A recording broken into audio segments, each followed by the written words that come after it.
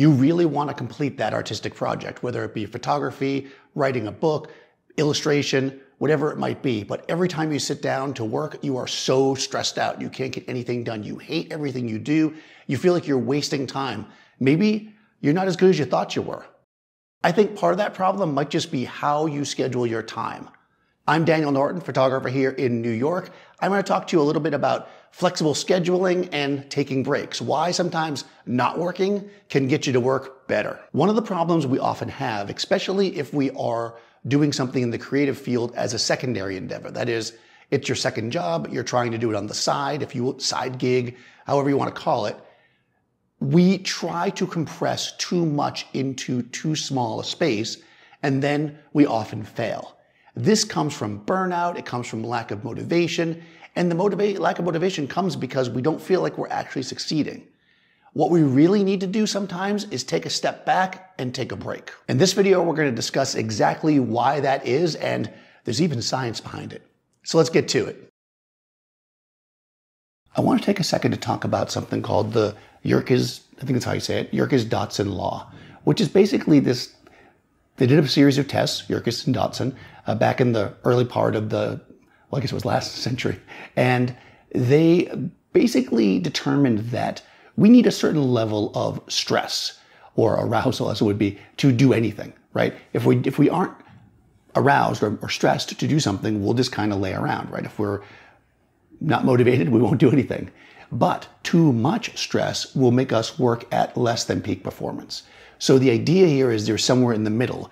And what we get is a curve. It looks like an upside down U. And at the peak of this is our peak performance, where we are motivated the most, where we get the best work done, where we are the best we can be. And this is basically something we can use when we think about how we plan our days, how we plan our projects, how we think about our lives in general. We want to give ourselves enough stress, if you will, to be motivated to do our best, but not so much stress that we will just completely burn out and just not do our best, if do anything at all. So long story short, if we give ourselves such a tight schedule that it's nearly impossible to complete, so we're constantly under stress, we're not going to do our best work if we complete the task at all. But if we give ourselves enough time, enough space to breathe, but enough stress to make sure we actually get it done, we will do our best work. Let's take a second to talk about scheduling.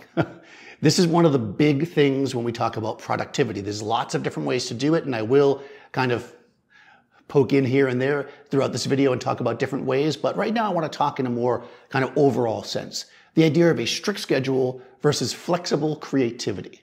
And the main kind of overarching idea here is that with a strict schedule, for instance, I get up, I do my work, whatever, at 10 a.m., I'm going to sit down for 1 hour and I'm going to write 1 page of my novel.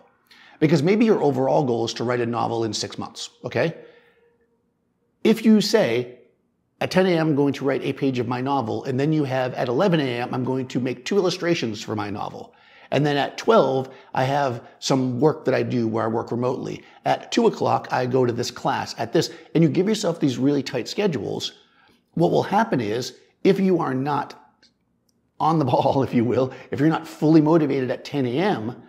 to do the writing, you won't quite get it done, which will then make you feel bad about it, which will make you less motivated to do it the next time you sit down at 10 a.m. And next thing you start to realize, you're not writing at all because you feel like you can't do it. But with a more flexible schedule saying, okay, I'm writing and illustrating this book, I need to have 7 pages done a week. So now instead of saying 1 page, 10 a.m. to 11, you're saying 7 pages over the course of the week. Every day you put on your list of things, write or illustrate. And when that artistic endeavor seems like it feels right to do, you'll do it. I found that sometimes doing something completely different than what I'm supposed to be doing is the best way to get going on the thing I'm supposed to do. And I'm not talking about procrastination and going and watching a TV show, although maybe watching a TV show motivates you. I mean, just kind of doing stuff that I feel like doing in the moment, but keeping in mind at all times that I do have big overarching tasks. What this does is it prevents burnout. allows us to work when we are motivated, and it gives us the flexibility and kind of permission, if you will, to do the things we want to do when we want to do them. The idea that we should put off being creative because right now we have to do the accounting is not a good idea if your main goal is to be creative. Yes, at some point you will have to do the accounting, but there'll be a moment where you have nothing to do, you're not motivated to do anything else, and that's when you do the things that maybe aren't the most exciting things for you.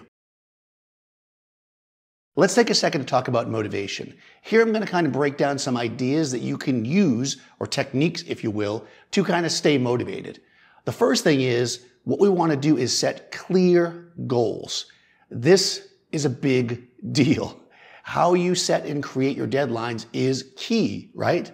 And we need to prioritize what's important. If we need to have photos to put on the website, then setting the schedule to shoot the photos is more important than the website. However, if the person that we want to photograph isn't available for a month, well, then we prioritize doing the website and just putting in whatever we have to swap out the new photos when we get them. This way, we're being productive, we're doing the tasks, and we're not kind of making excuses as to why we're not. One thing we want to do is always break our tasks into lots of small tasks. And eventually, once you get into a rhythm of doing this, you can kind of do a lot of that in your head. I mean, still do it on paper, but when you're first learning it, really get crazy with it. Break down everything. You need to pack your camera bag. Pack my camera, pack my lens, pack my charger, pack my battery. Think about all those things as individual tasks. Now think about that on a much bigger level, right? You need to do a full production photo shoot. Now you can think to yourself, packing camera bag, packing for a massive shoot, organizing a small shoot, organizing a large shoot. It's the same thing, it just needs to be broken down into small steps. Another thing that really helps here is to always try to remember why you wanted to do the thing you're doing. What is the kernel of it? If you have a long-term project, let's say to make 12 portraits, and you encounter a difficult subject, you know you want to photograph this subject because they fulfill a certain point of what you're trying to do, but it's just difficult. It can be easy to kind of feel like, oh, I don't want to do this anymore. But remember the big picture. Remember why you're doing this and dig into it on that one subject to make sure it works for you. Don't give up the whole thing just because one part of the task is difficult. All right, so a few things we can do just generally, and I'm going to do a whole video on kind of environment, but make sure that when you are working, you give yourself a space that you can work cleanly. Don't set up on the kitchen table with your kids running around and the phone ringing for work and this and that when you're trying to write your novel. You won't get it done. Give yourself a place that's free from distractions. Turn off all your social stuff. I always do not disturb on my watch because that's the one that always gets me. And just dig into it, right? Give yourself a time limit. If you feel like there's something else you have to do, like let's say in 2 hours you have to do something else, set an alarm and just put the alarm away. That way you're not thinking about it. Dig in. Don't be distracted. Give yourself a private space. Give yourself the time to be successful. Another thing we can do is really consider ourselves, right? Taking breaks, giving ourselves a moment to stretch, kind of looking at what we've accomplished and feeling good about it. Yes, you want to do 12 images and you've only got 2 done. Only 2? Well, you didn't have any done before you started, right? Every step along the way is a small success. This is why breaking things up into small chunks really helps, because you can say, I did that, and you know you're making those steps towards where you got to end up eventually. One thing I found that can help if you really are just starting to do something that you know it's part of a larger task, you really want to do this task, but this little part has to be done and it's not your favorite thing to do. For me, that would be editing images. You can give yourself little rewards. Maybe that reward is a few minutes to watch a YouTube video. Maybe that reward is a piece of candy or a nice cup of coffee. Whatever it is, give yourself something, little things where it's not super distracting, where, okay, I'm going to have this piece of candy after I finish doing this. After a while, it becomes, it's kind of like Pavlov's dogs, right? But it works. Get ourselves in the mindset. We start associating the task with the positive thing, the fresh cup of coffee, and not the negative sitting in front of my computer doing math. One of the most important things to remember is motivation will just come and it will just go. And you can do these things to kind of help yourself stay in the right position so you can have the optimum amount of motivation, if you will, but it's not always going to work. Don't beat yourself up if you're not motivated. Sometimes there might be a different task you're motivated to do, and that's what you should do. Many of us, when we get going and we're really cranking out the work, we forget to do the most basic thing, which is take a break. Even though you're in the flow, I made a rhyme there, you need to give yourself steady breaks. You don't want to wait till you're absolutely exhausted and over it and forcing yourself to work before you stop. There's some writing advice you hear quite often that you should end while you're still writing, which is really great advice. That's true for any artistic endeavor. While you're at the high of it, that's the best time to stop, especially if you're going to be doing it every day. Because when you step back into it, you're already rolling. You've got some ideas going and you're there. Great to start the next time, right? You're not starting with a blank page, so to speak. This is why breaks are great. Now, that's breaks for the day, but also while you're working, it's a good idea to take a break. I find that every hour or so, I take about 10 minutes. And when you take a break, don't just stop writing or doing the photography or drawing or whatever you're doing and start looking at your phone. That's not the break I'm talking about. Because in some level, that's also work, right? Because psychologically, we want to check our social media. We want to check in on people. That's something we have to do, and that will be work. Your break should be something completely separate. So things that I like to do, I like to get up, and generally that's when I refresh my coffee. I'm a big coffee drinker. So when I get up, I get a fresh cup of coffee. I kind of enjoy it while it's hot. It's not that like lukewarm, like when I'm normally working, like I'm sipping on the coffee, but it's that fresh cup right out of the machine. And that's great for me. I also will go outside, work from home. So I will go outside and walk around a little bit, stretch myself. Sometimes I'll literally just do stretches. I'll do various types of stretching, which is very good, especially when you're hunched over things or doing photography and you're like this all day. Do things that are different than what you were doing before. This also means, even though I have tried this and maybe it would work for you, but for me, I don't like stop, let's say for an hour when I'm working on doing writing or whatever, to then read. Because reading and writing, I'm still stressing my eyes looking. I found that doesn't give me the proper break. For me, if I'm on an electronic device, like I'm on the computer or I'm using my cameras, I try to go away from that and I go analog. If I'm doing something like a project outside, doing gardening, let's say, that kind of work, then for my break, I might come in and watch a video on YouTube because that's a different kind of break. I'm clearing my mind of what was going on so that I can kind of start again fresh. But because I stopped while I was still rolling, when I sit back down, I'll see where I was at and get right back into it with newfound energy. One more thing I want to add here is, there I was talking about short breaks, but I've also taken to not working every day. I know that might sound a little crazy for some people, but when you work for yourself, you find yourself after a while working every day. Like even if it's not 8 hours a day, every single day you're doing some work. And I've given myself permission, which is what you have to do, to take a day off every week where I just don't work at all. Now, tying back into the flexible creativity, if I wake up, my day is Sunday, if I wake up on Sunday and I'm motivated to write something, I will do it. But as soon as it starts to weigh on me, done. Because that's my day off and I don't do that. If I get up on Sunday, I don't feel like ever turning my computer on or looking at my phone or doing whatever, that's what I do because that's my day to take a break. Let's take a second to dive into deadlines. Deadlines to me are basically the main motivator for us in this type of flexible creativity. That is to say, the deadline is the end goal. And all along the way, all these other things we're doing are steps to get there. We're not focused on the deadline all the time. Hopefully we finish before the deadline, but it's there. It's looming just in case we get off track. So I'm going to talk a little bit about setting deadlines here and kind of how to work with them. One thing we want to do when setting deadlines is be realistic. This may be difficult if you're doing a task that you haven't done before. And you might think to yourself, well, it only takes this long, so I'm going to set this deadline. And then you start stressing yourself out because you cannot make it. So the first thing I'm going to say here is especially in new tasks, and it's not, let's say, a commercial project, set flexible deadlines. That is to say, set a deadline, not right before you get to it, but as you start moving towards it, reevaluate it. So let's say I'm doing a long-term project. I'm writing a novel, and this is going to take me 6 months, I decide. At the end of each month, I should reevaluate where I am in several different ways. One will be to say, okay, if I keep going at the pace I'm going, will I make my deadline?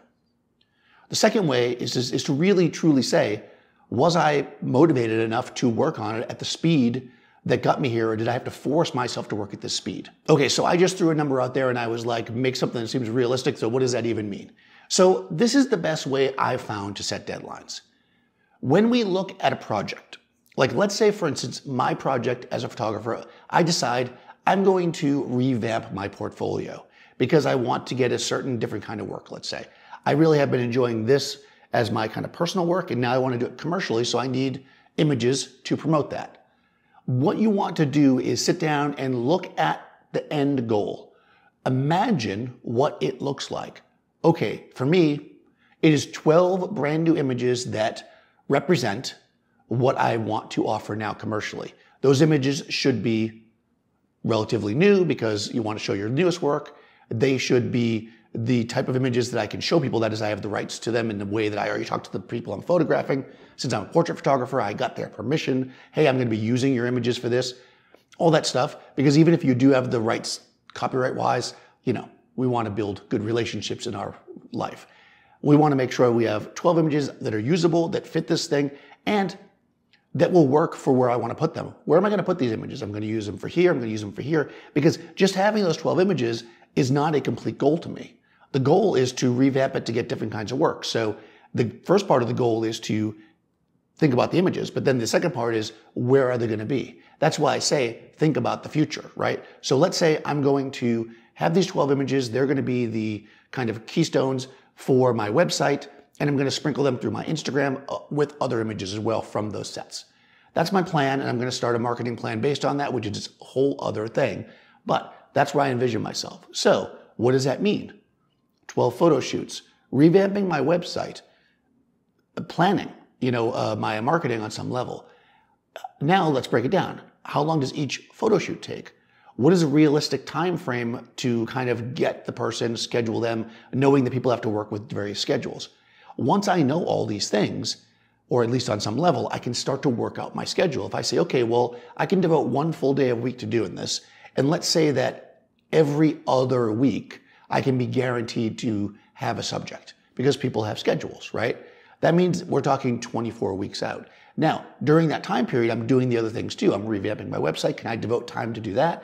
And I think about that, and I break these things down all as separate tasks. And each one becomes their own deadline.